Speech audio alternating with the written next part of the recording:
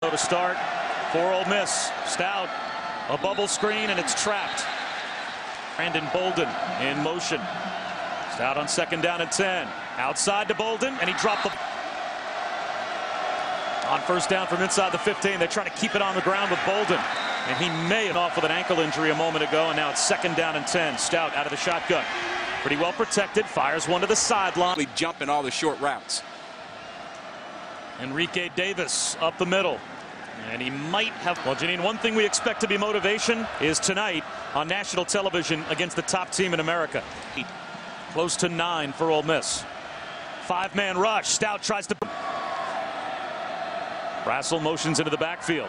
They'll flip it to him. And the true freshman cut down. Sophomore from right up the road in Memphis, who was at West Virginia last year, comes on. Hands to Enrique Davis.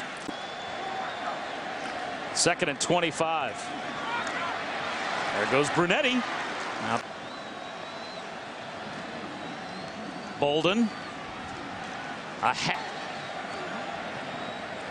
Bolden gets outside to the... They think their road to the national championship goes mostly with Jefferson.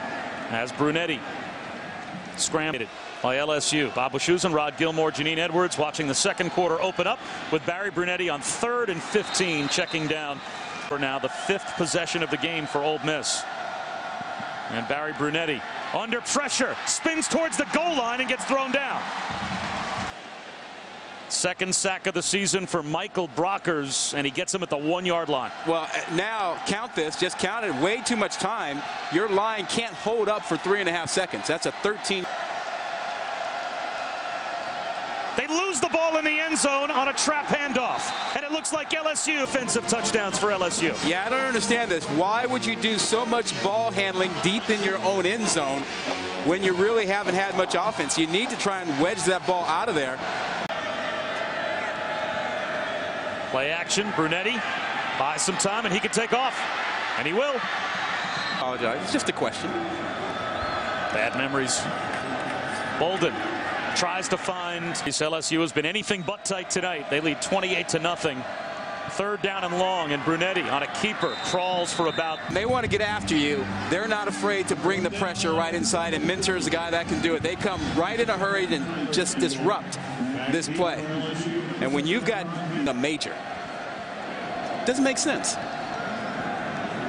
Brandon Bolden looking for some running room and finds it down the sideline. Steps out of bounds. Human polls love Carl Edwards. Tony Stewart is huge in the computers, though. Tough loss to Clemson. And Arkansas, as you mentioned, at number 6, stumbling away. Brunetti to the outside, as last night's game will. Bolden.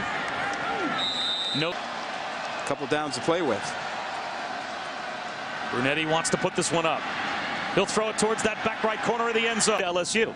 Every other team he's been a part of, as Bolden looks for yardage and doesn't find. So that depth is important. Brunetti outside. Brunetti on a keeper. Gets to the edge and has the 1st down. It's not what he's saying publicly. It's certainly not what he said after the Western Kentucky game last week. Brunetti, bubble screen, going nowhere. Not even. And he will be the starter in a big game like Arkansas. Now, if he isn't effective,